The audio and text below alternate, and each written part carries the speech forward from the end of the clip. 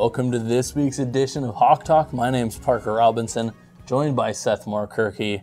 And on the other side of me, another Blue Hawk senior. We met 4 of them last week, and a very special one with us today. Why don't you go ahead and introduce yourself, where you're from? I'm Devin Loy from Coeur d'Alene, Idaho.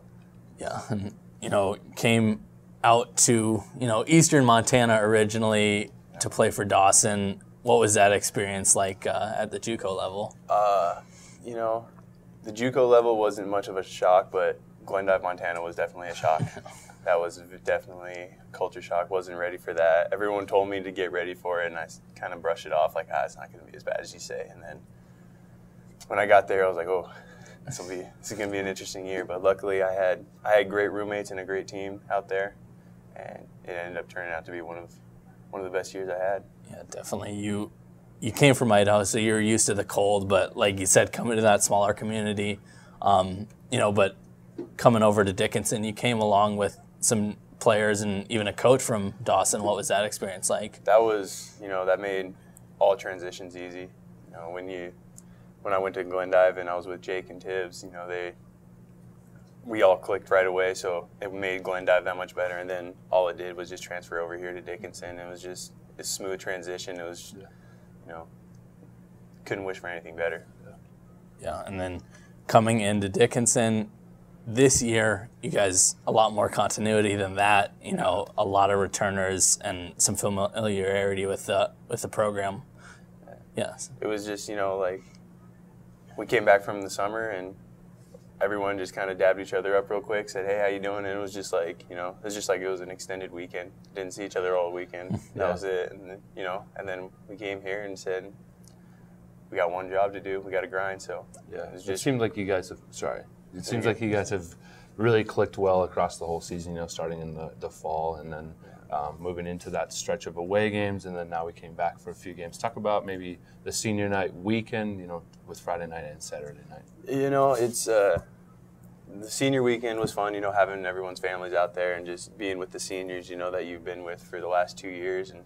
You grow, like you guys said, you grow a friendship, you grow a brotherhood. These guys, no matter where we go in life, we'll always have each other's backs no matter what. And, the weekend didn't go as well as we wanted it to, but it's just some internal stuff we got to work out. No one's fighting with each other, which is a good thing. It's just guys aren't really just getting checked out. I think we're just getting comfortable because we've had a lot of success the last 2 years, and that's just, that comes with success. You get a little comfortable, you get a little cocky, and, I think this rough little stretch we've had with these last 2 games, I think that's going to be better for us in the long run because, we don't like that feeling of losing. And even when we won on Saturday, it wasn't the greatest feeling of a win because we knew it shouldn't have been that close. Yeah, you were on the team last year, co-regular season conference champs, lost in the conference championship. Does that drive you guys going ahead? Yeah, because we know exactly what it takes to get there. We know what it takes, to lose, but now we also know what it takes to win. So that's pretty much everyone's motivation is most of us don't even talk about like the conference championship. We think in nationals. That's the talk. We just say nationals, so that we just know that that's what we're shooting for. And we know that conference is just a step there.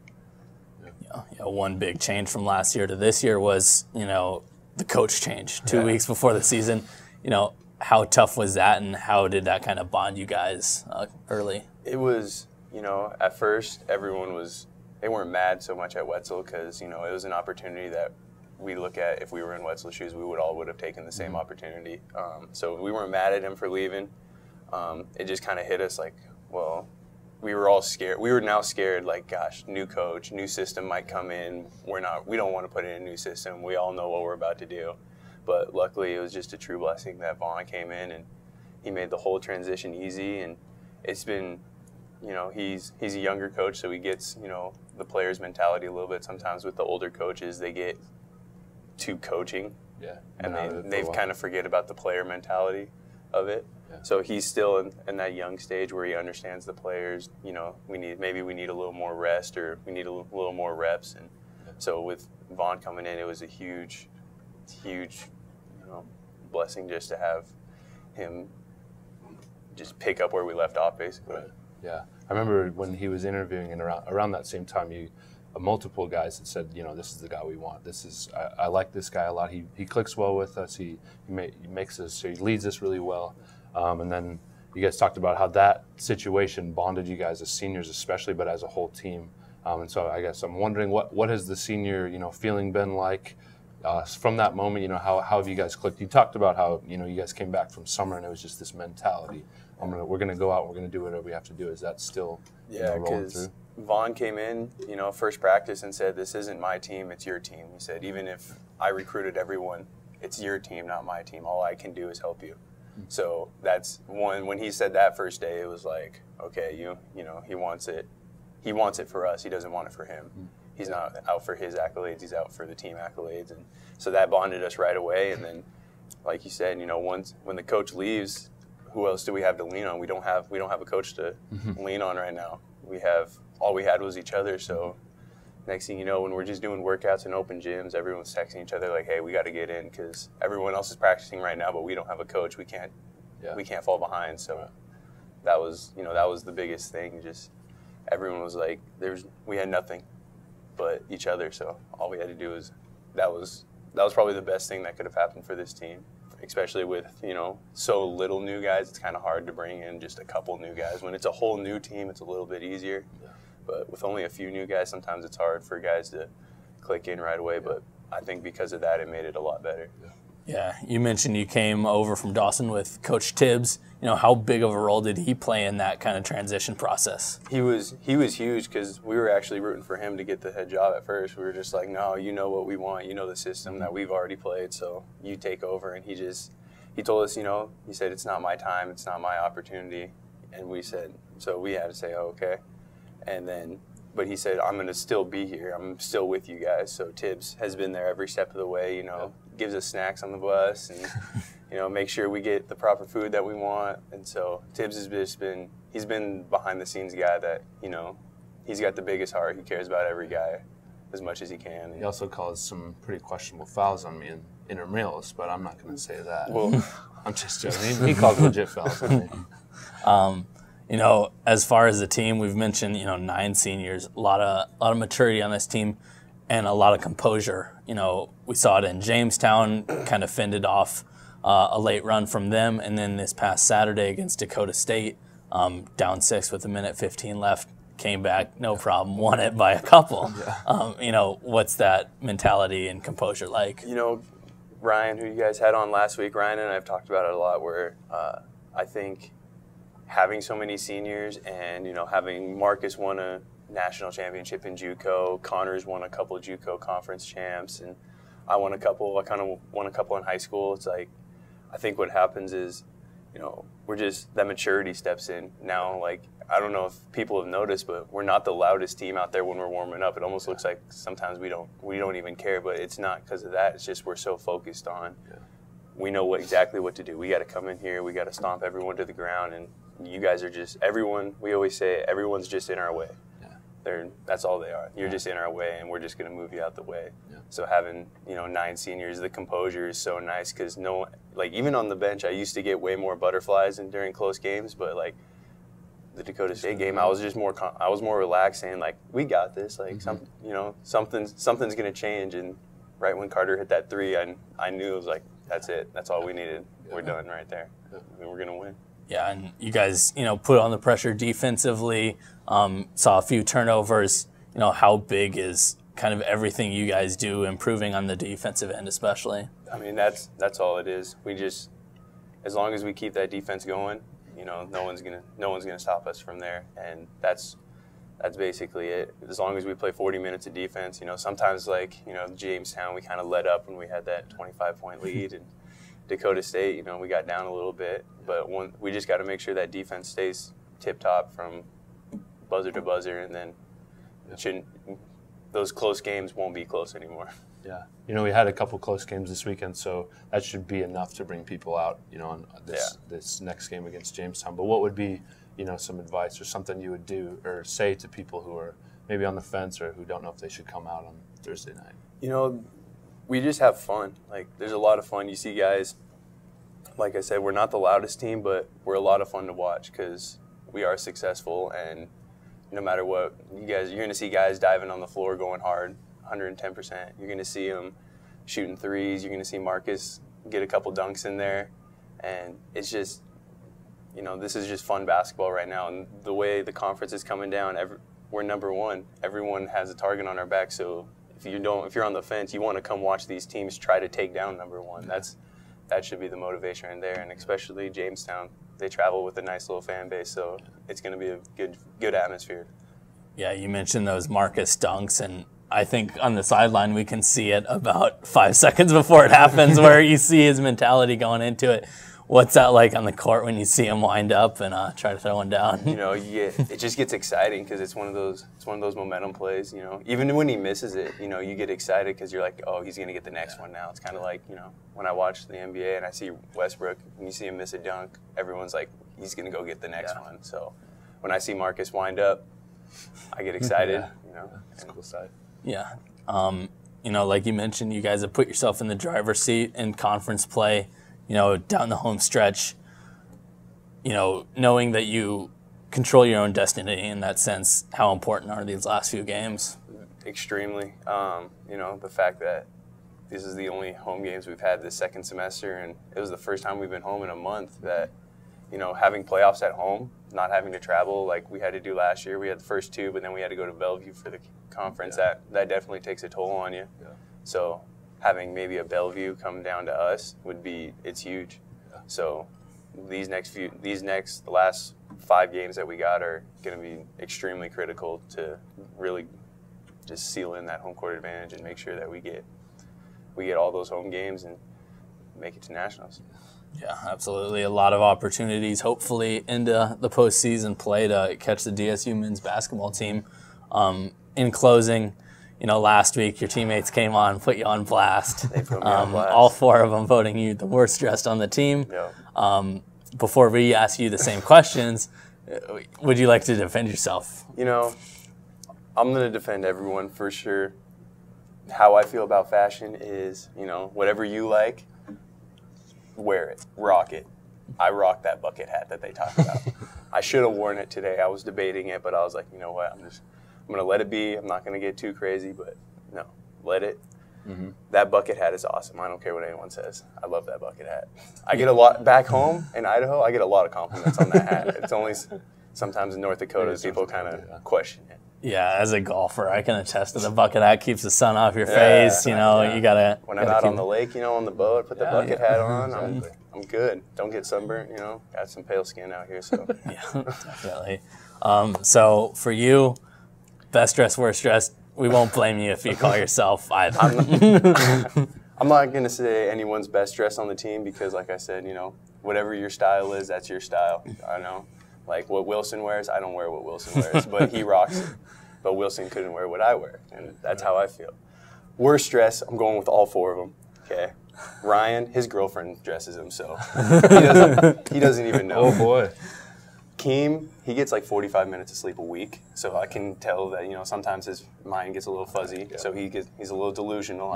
It's all right. Terrell doesn't have a pair of matching clothes. I live with the man, so I know that. And then Carter hasn't bought a piece of clothing since 2007. 1, because he's the same size, and 2, because everyone just gives him hand-me-downs because they grow out of their clothes before he does.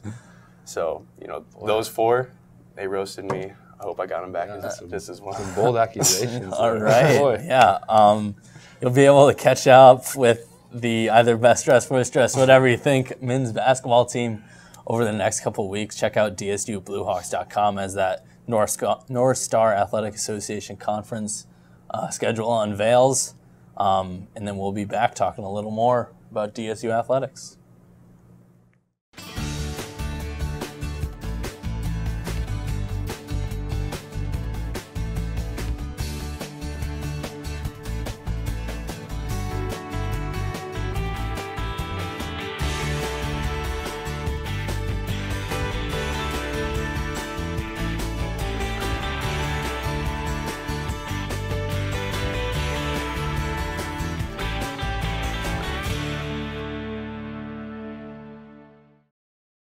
Welcome back to Hawk Talk. It was nice having Devin on. Yeah. Really nice weekend this past weekend. Celebrating Janae Moore, all that she did reflect on that night a little bit. Yeah, it was great to have her family there, have all the fans there. It seemed like they had that whole section over there in the bleachers, but to just be able to honor her family, honor her teammates who, played with her, it was just an incredible night to see celebration from something that wasn't so celebratory for them. Yeah, absolutely. And having Karen Hopkins at the foundation post-game, talk about what that scholarship means and how it's impacted her life. A powerful story there. Definitely. And so good work there by the foundation, DSU athletic department. Yeah, women's volleyball. Everyone that TR program, everyone that had anything to do with that. Yeah. It was a great night, and hopefully a continual event going forward. A lot of basketball coming up. You're a member of a coaching staff on a local basketball team. Talk a little bit about that. Yeah, I coach 8th grade, the B team. We got B1 and B2. As I mentioned last week, gave a little shout out to the boys. It's been fun. I coached them last year as 7th graders, and they were, I think most of them, it was their first year, so some of them have a year under their belt. But to get some coaching experience has been really cool, and to just be an encouragement and be a light for some kids who maybe haven't ever played basketball or haven't done sports, haven't participated as a team is really, really fun. Yeah, and we talk about it all the time with student athletes, with coaches. It seems like everywhere you look, there's a student athlete giving back to this community, giving back to DSU, giving back to the high schools, middle schools, whatever it may be. How, from your point of view, what's that connection with the community like amongst the athletic department? It's an extremely, great connection. It's a vital connection, I believe that wholeheartedly, because the community is who supports us. They come to our games. They help fund some of our programs, help fund some of the events that we put on. So to be able to give back, and we have the days in the Rent-A-Hawk in the spring where the football team goes out and does yard work or does things for the community. To have those days where we can give back to the community or help teach some kids how to play basketball is really, really vital too. Yeah, and I think that relationship goes both ways, and it's definitely been powerful to get to know the people of the community, get to know the things. Athletic scholarships brought both you and I to DSU, but I think it goes so much far beyond what you do in your sport, what you do at school, and really impacts this community. Would you say the same? Yeah, I would agree with that. It's you come to DSU, you kind of just thinking, okay, I'm at Dickinson State, and it's its own community. But then you over the years, you kind of learn more people, or you meet more people outside the community who have supported you, who come to the games, and they know your name. You don't really know who they are at first, but then you get to know them, and I think, it goes both ways, like you talked about.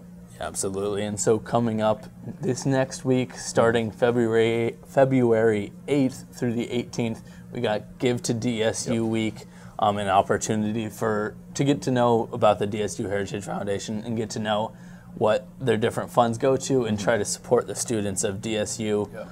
With that coming up, what has that scholarship meant to you and allowed you to expand? Athletic scholarship for football and then also the TR scholarship have both been incredible for me to not really have to pay as much as I probably would have for school, which would have meant I had to work during, when I between classes or at night when I should be studying or at a sport, practicing. So to have a scholarship is just an incredible feeling, to know that people support me and want me here, but then also enjoy the things that I bring to the table. Yeah, absolutely. For myself, it's definitely given me the opportunity to go out, do practical experiences like HawkTalk, do different things. And I think for most students, that's the biggest part of it. Relieves some of that stress of, like you said, not having to work, whatever it may be. And so Give to DSU Week, 8th through the 18th of February, will be kind of recognition of that, and hopefully to continue the efforts of the DSU Heritage Foundation, the Blue Feather Athletic Association, everything that they do. Another event coming up this Friday night, so if you're watching this, there's very little tickets left for the DSU Blue Hawks baseball and softball crab feed. So a really special event for them, raising money for going to Arizona and getting some of these spring games in that they otherwise wouldn't have. And so you can contact Kristen Fleury at 701-483-2000. 888-258-2567. And she can hook you up with the tickets for that. You get a nice glass with a Blue Hawk on it. Yeah. So It's going to be a great night. yeah, $75 for that. Like I said, contributing to all that they do. Wrestling wrapped up their home schedule. They're on the road for the remainder of the season, so you can catch all of that on dsubluehawks.com. Track and field this weekend in NDSU, in South Dakota State and Conference. We're really moving along fast in this semester. Looking forward. How do you see the men's basketball season running down here? Men's basketball, man. I'm excited to see how they play out. They had a tough one, like Devin had talked about this weekend. The first on Friday night they fell. We didn't know how they'd bounce back, and then Saturday they bounced back, fought through, and so it'll be interesting to see how they finish the rest of the season with 4. They have 4 away games, correct? Yep. Yeah, and so they got 4 away, and it'll be interesting to see how they deal with those. But I think they're going to handle it well. Yeah, absolutely. Marcus White nearing 1,000 points. I think he's over 930 now. In a 2-year career, that's pretty impressive. So definitely keep a watch on that. DSUBlueHawks.com for all on that. The men's basketball team's guaranteed a home playoff game, at least for the first round. Yep. So, plenty of basketball left this spring. We hope to see you there at Scott Gym. Until next week, Hawks are out.